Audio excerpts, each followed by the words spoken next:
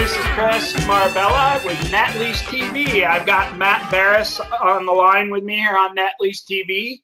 Matt is with Newmark Knight Frank, Lease Capital Markets Group. And what's your position over there at Newmark Knight Frank? Yeah, hi, Chris. Matt Berres. I'm an executive managing director in our Lease Capital Markets Group. Glad to be on with you. Thanks for being on. So now, your previous occupation, you were a professional golfer. Is that correct?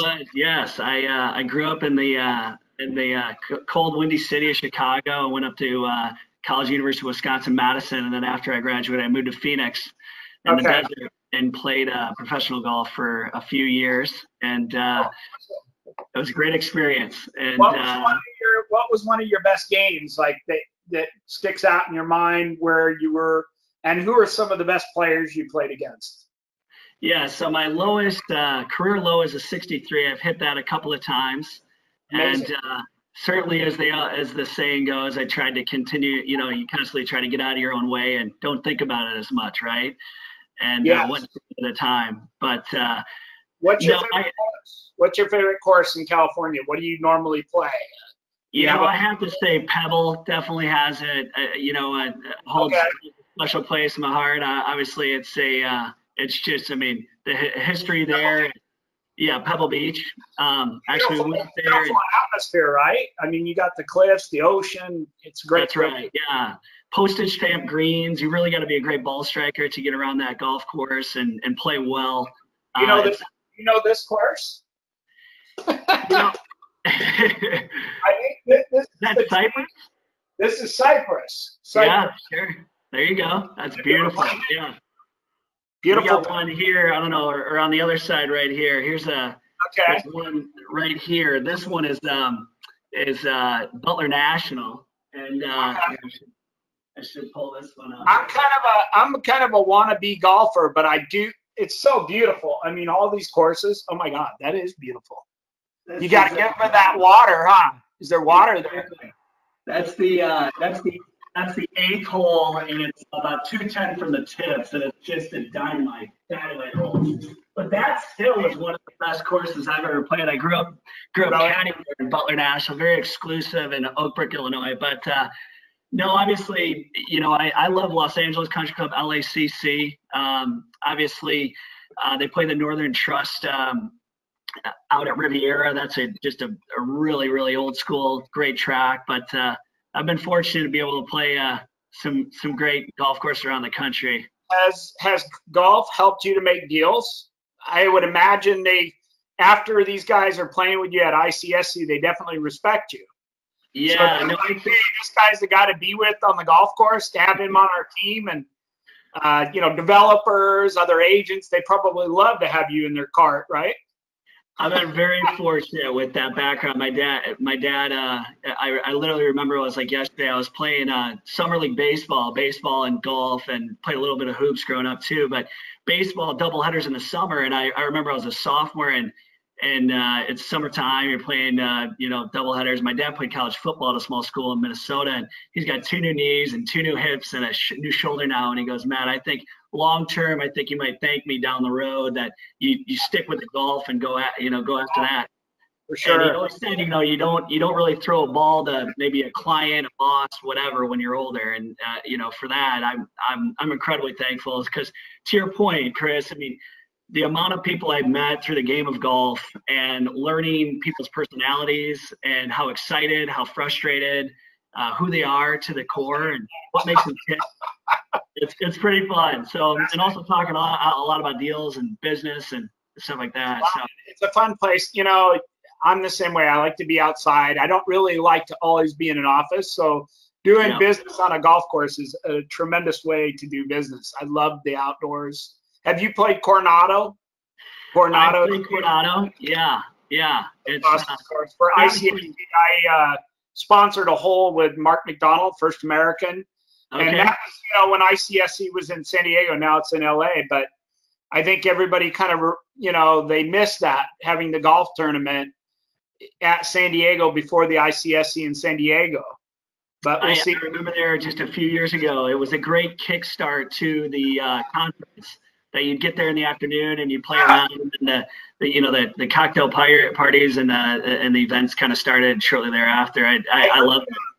ICSC is going to be back in San Diego, I think, next year. So that's good news. Right, so that's great. Mark McDonald said that I can help him do the golf tournament, but he's like, yeah, if you want to help me do it. So we'll see what happens. Okay. But anyway, I didn't mean to cut you off. Did you have some final words there you wanted to say? Go ahead.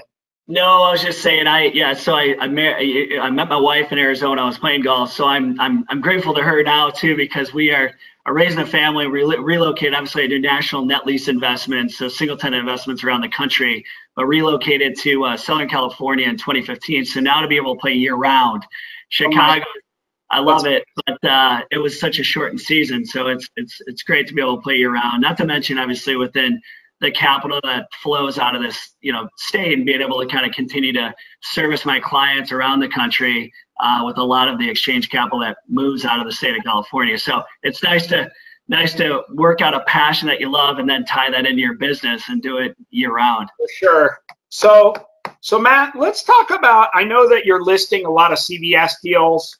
As you may be aware, Marabella Commercial Finance, we financed a lot of Walgreens CVS deals. And your CVS deals are unique. They have no step downs. They have no rental holidays. You see a lot of these CVS deals that have the step down and the rental holidays. Were your stores that you're currently marketing, were they like I just interviewed somebody, Carly Iacono, Marcus Millichap, and she's doing a lot of zero cash flow deals. She did a zero cash flow Home Depot property. Were these originally zero cash flow and they defeased the loans and then went and got an extension with CVS, or were these deals where they just got an extension and now somebody's reselling them? Is that where these deals are coming from? Yeah, so I've had experience in both. We're actually selling both, right now on various, given the rent holidays and the tax treatment that's associated to it, the 467. Specifically, we're working on just true, recently extended to 20-year leases, just clean, fee simple deals, and these are scattered around the country. The interesting thing about the CVS is, I would say, relative to the Walgreens, historically speaking, they're a lower rent paying, or they have lower rent levels. Thus, and what do you attribute that to? Is that the rent to sales is different than Walgreens? What do you attribute that lower rent? I think at the end of the day, they still obviously go to try to be as competitive as they can in the various markets. CVS does not report store sales relative to Walgreens or Rite Aid, but they, in general, actually going back to the lower rent level, they have lower price points. So when we're talking about 1031 exchange buyers or private high net worth that are in this sub $5 million space, a lot of these deals are trading, let's call it at a $3-4 million number. They're cash buyers, and they're a lot more comfortable with the rent that they're paying. Back in, let's say, before we entered the great recession, a lot of these rents were especially in Walgreens, they were paying close to in some markets $350,000, $400,000, $450,000 in rent. I've seen some in the $500,000 space in the coast, but there's a lot more, I feel, as though sophistication with some of the privates now that are saying, okay, what is the rent relative to the market and how comfortable can we get to that? But I think because CVS doesn't report store sales, when you can get a recently extended store and the demographics are strong enough that gets them comfortable. And then when you look at a 1031 exchange deal where it's kind of a feeding frenzy in the $2, $3, $4 million space where it's really cash transactions, it bodes well for them. And most of your buyers on these CVS deals are cash buyers, and a lot of people, instead of going into like a franchise deal, I think that's huge. I mean, that really gives them an option. There's really not a lot of deals with that long of a lease with an investment grade tenant in the 2 to 3 million range. That's a huge void. How many do you have supply wise, and do you think those will go pretty quick? Yeah, so we have, constantly we're thankful to have, quite a few that we're constantly running with around the country at any given time. So obviously, when you have the term 10 plus years, really, I mean, these ones are close to 20, but, okay. And then obviously you have the corporate signature there and an $89 billion market cap in CVS, but even Walgreens for that matter, $50 billion. Both of them around, in total, what's that? Probably 19,000 stores or so, collectively. Rite Aid is, obviously taken a step back. Obviously, their credit has really been getting hit pretty hard, highly levered, and obviously after, really they were focusing on the two contracts, both within Walgreens and then with Albertsons. Obviously, the Walgreens one went through. So I think now you're seeing more and more transparency about which Walgreens are going to get rebranded into a Rite Aid. And so you're seeing some more of those stores come through.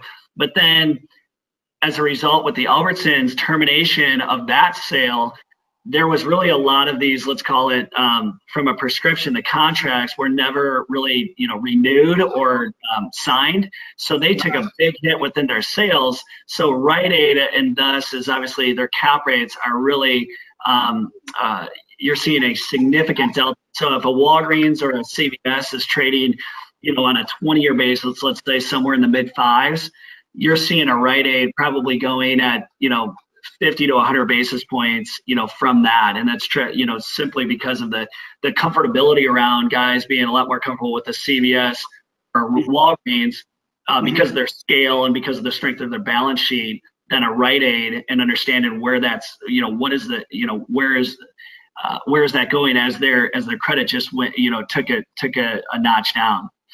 Rite Aid had a healthcare event. I'll have to try to dig up some of those slides and put them in here earlier in the year. And I believe what they said is they sold some of their distribution centers to Walgreens. Yep. And, I don't know if that was, in my own opinion, I don't know, it's kind of like you're selling your soul to the devil, but I love Walgreens, so I can't call them the devil. But I think that maybe, maybe they needed cash. I think they had some loans coming due that they had to refinance. In addition to those distribution future, right? Into 2003 or something. You got it. Exactly. Yeah. And just to add to that, I mean, those distribution centers and then obviously the stores within that acquisition, I think it totaled about $4.3 billion, and then they paid down that debt, to your point, and then some of these loans kind of down. So it was kind of a restructuring move. I was talking to Carly earlier in the day in her interview. Do you think some of this is because of the FASB change in the lease reporting on the balance sheet, where a lot of these companies aren't meeting their debt covenants, and the lenders are calling in debt, and they figure, you know what, I've got to sell some assets and pay my debt down because now the leases are on my balance sheet as debt? That discussion is going on all over the place, Chris. I think you bring up a great topic. I think specifically as we zero in on like the Rite Aid, the CVS, or the Walgreens, kind of the drugstore wars, if you will. I think really, if you look at Rite Aid, and I think it's just really when they looked at two big transactions that were going to be going on here within Walgreens and then obviously Albertsons, and one of them not happening, and how that affects contracts being renewed and being signed, and how customers and sales drop significantly from that.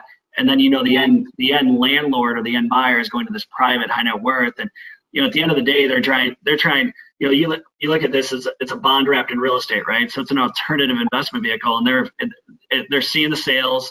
Obviously, they want to, have a decent understanding of real estate, but assuming the real estate's fine. But if you see the sales and then obviously seeing that on a decline, it's a pretty quick no. Okay, I see. Let me ask you this. Would you consider buyers that may need financing? Like if they came in with $1.5 million and you had a CVS at $3 million, would that be a consideration, or do you think that you'll be able to get all cash buyers? And how much time, you're on the list side, right, with these deals? Yeah, for the most part. I mean, we'll assist folks out on the buy side as well. But for the most part, we're listing these properties. How much time do you think you'd give a buyer for due diligence, and if they needed a loan for financing contingency on a deal? Yeah, it'd be great to hear from you too, and an update on the Marabella financing. I think we absolutely would be open to talking to them. Obviously, we want to really make sure and screen them as best we can for their qualifications. Obviously, getting proof of funds, getting for example, from you perhaps a qualification letter and understanding what their net worth is, what their holdings look like. Historically speaking, we've seen this take place somewhere between 30 days to perhaps 45 days, consistently maybe in the middle of the fairway.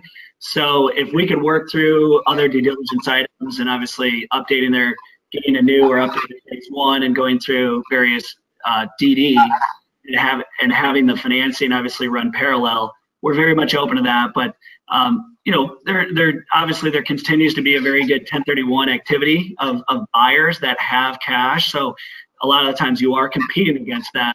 So you need to have a very nimble or creative lender alongside that probably has comfort around the credit and how quickly they can move. But we're very open to it. We just obviously definitely do a lot of screening up front, make sure they are extremely qualified and to move forward. I don't know if you noticed, I think the stars kind of lined up right around September. And that could have been, engineered through Trump. So we had a great Christmas. Everybody's happy. But you had 10-year Treasury, 1.5%. You had gas here in California, which is, substantially higher than the rest of the country, $3.50 a gallon.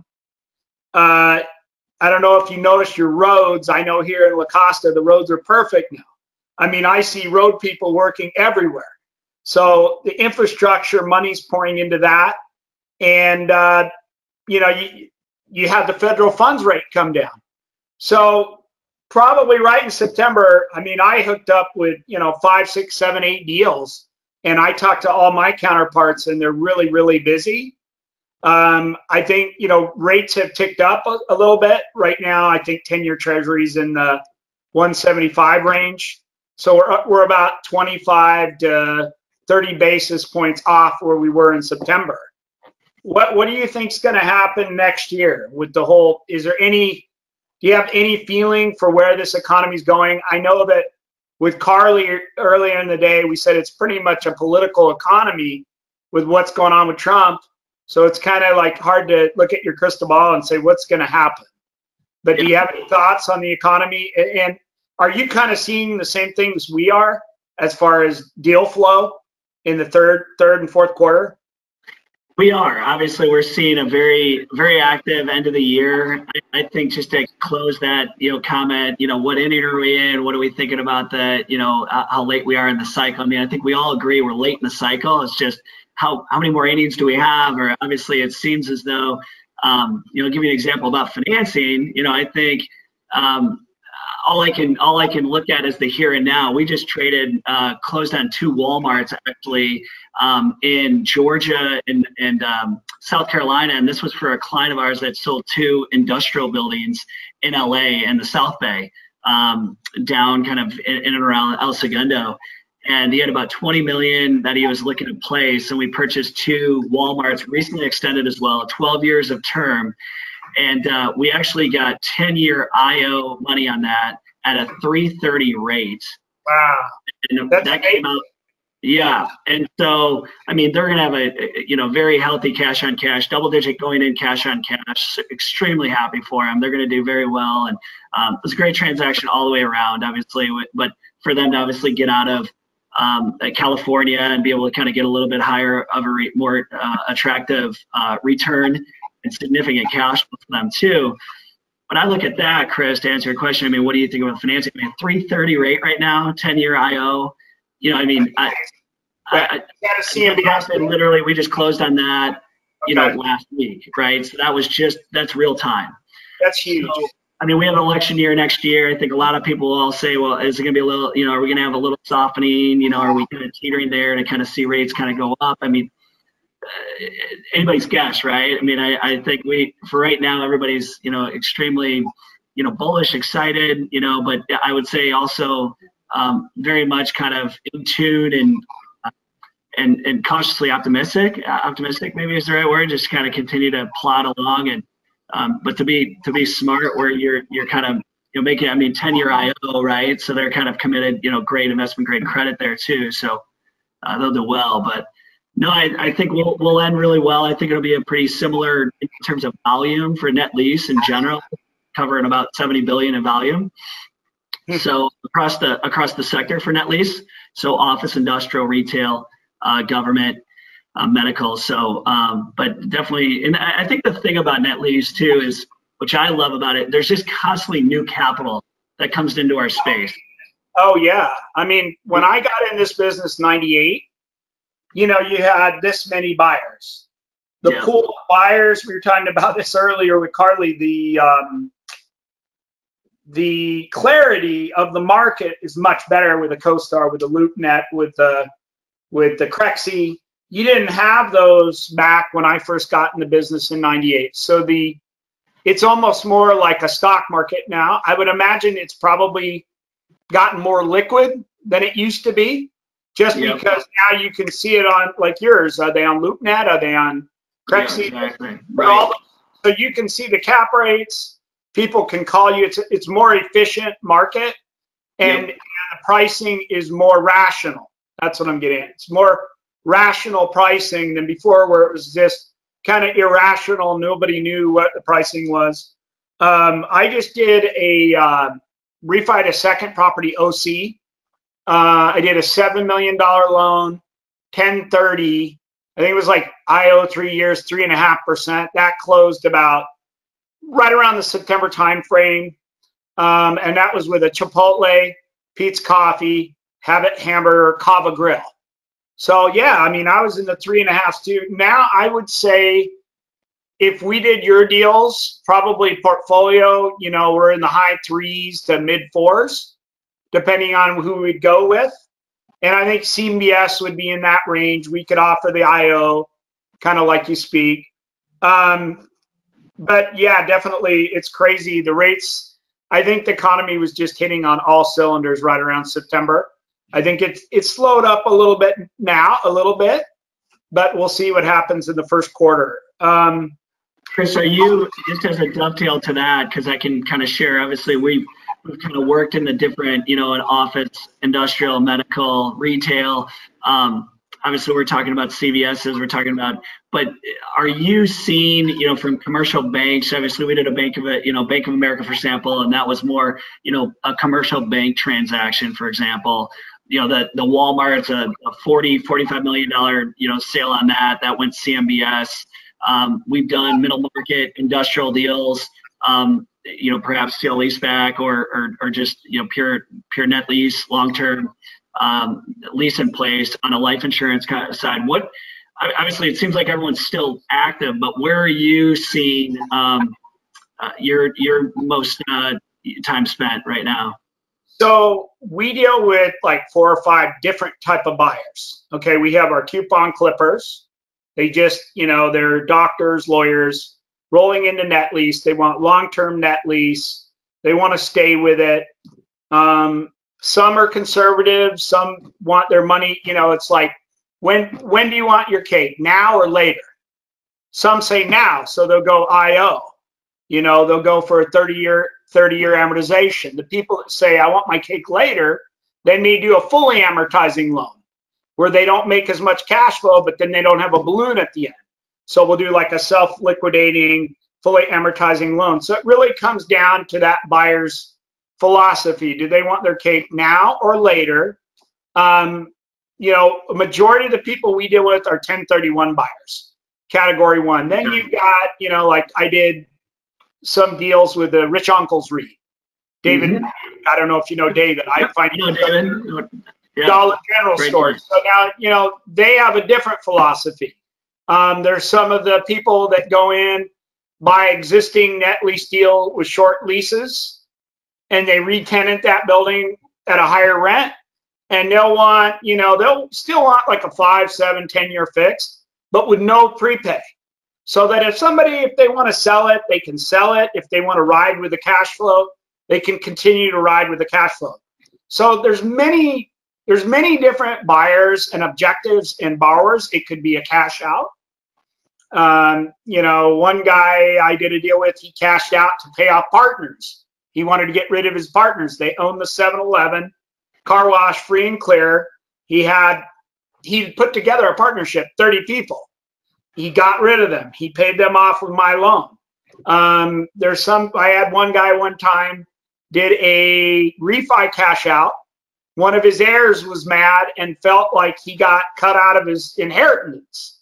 So he sued my guy. My guy had to pull cash out and pay that guy off. So there's many different reasons why people are getting loans. There's no one specific loan, and there's no one specific reason of what they're doing. So that's why it's important.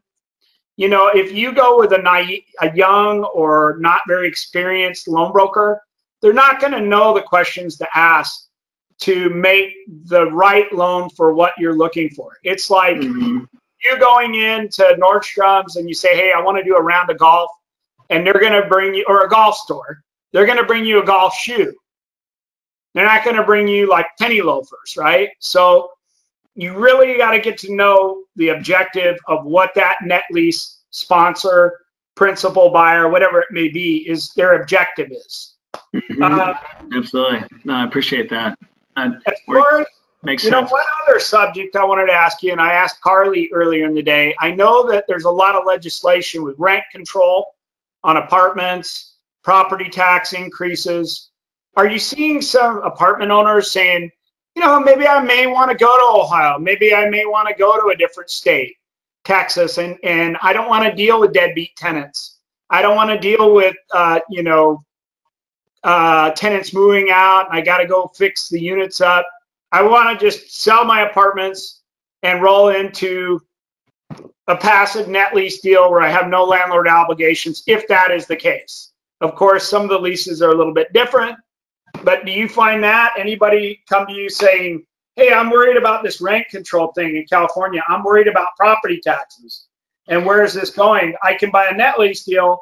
I don't have to deal with all that. Yes, it's in a different state, but they're going to do all the work for me. I kick back, get a check, and I don't have to worry about these other things that are occurring with apartments.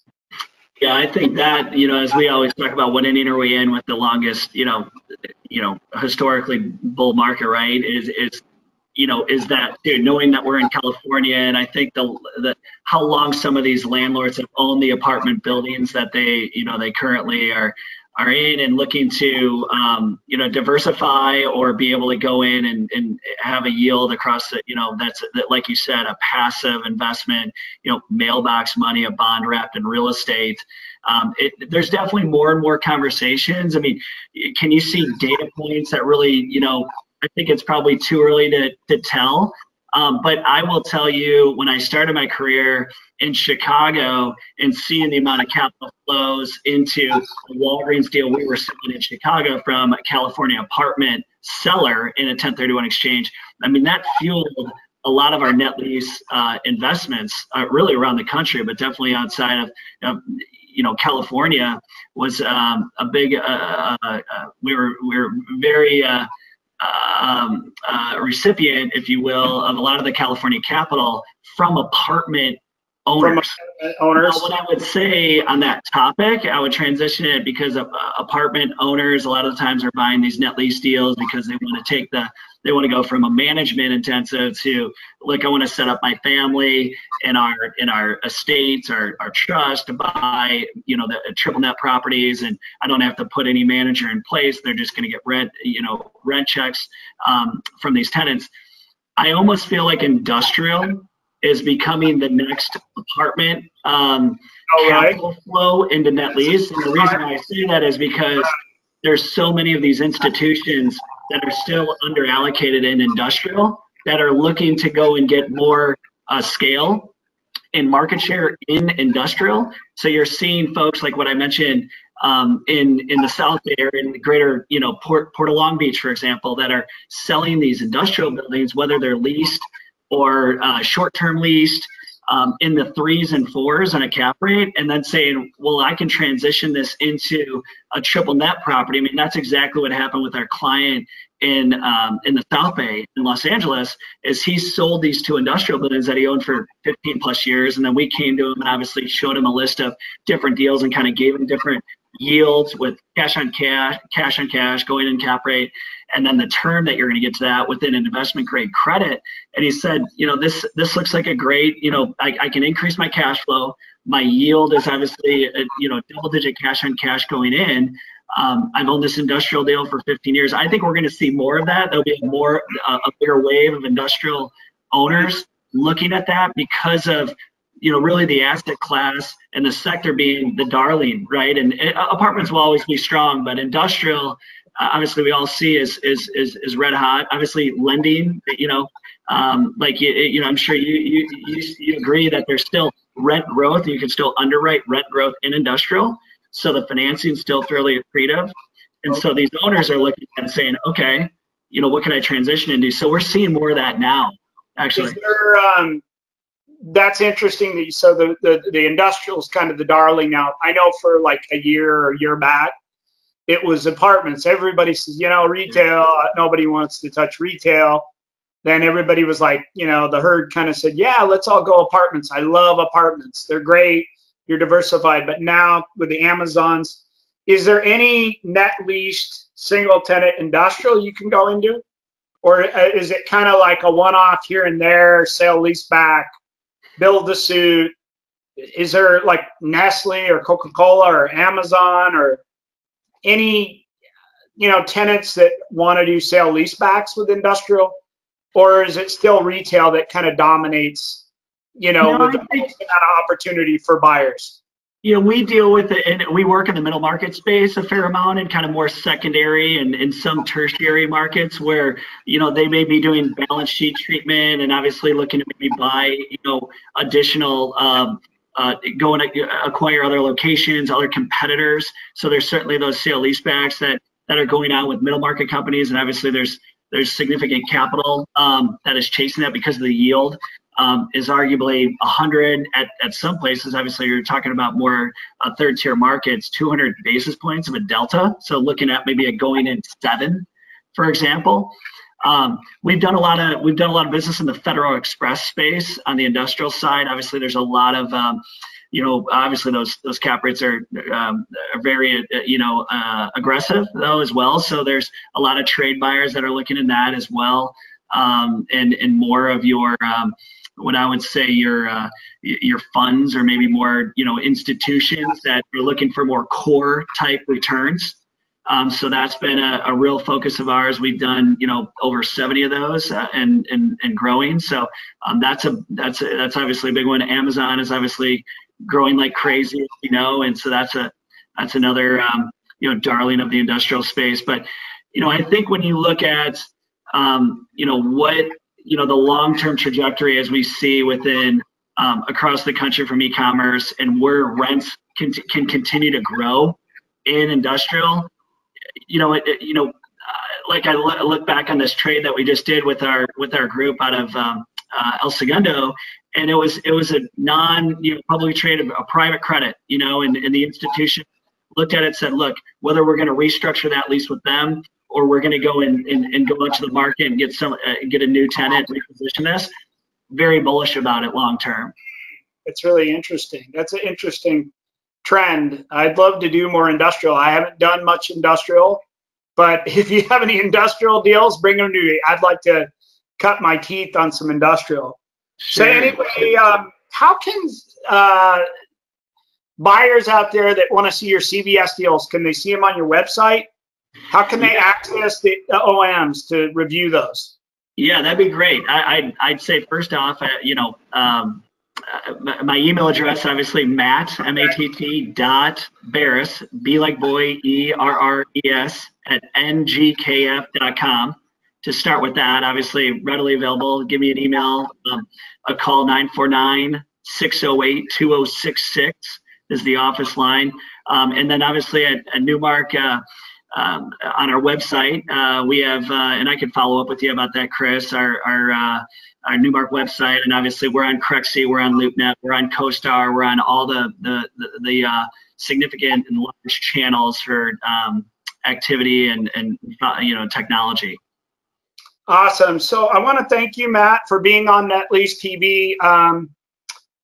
Again, if you're watching this vlog, you always want to have your attorney, your CPA, your insurance agent review all the aspects, whether it's purchase or financing. When you're doing a net lease deal, there are certain risks involved in both purchasing and financing net lease properties. Are you going to become a patron of NetLease TV? We hope you do. And the other thing is make sure and subscribe to NetLease TV. So whenever we do these, you'll get an email update. And tell all your friends about NetLease TV. Are you going to be at like ICSC or any events coming up where people can Absolutely. I attend quite a few, and I will be at New York at ICSC. Okay, so awesome. We'd love to say hello, and no, thanks for the time as well. And what's your cell phone if somebody's on the plane or something and they want to hit you up at ICSC? Will you have your cell phone? Can they text you? Can they call you? Yeah.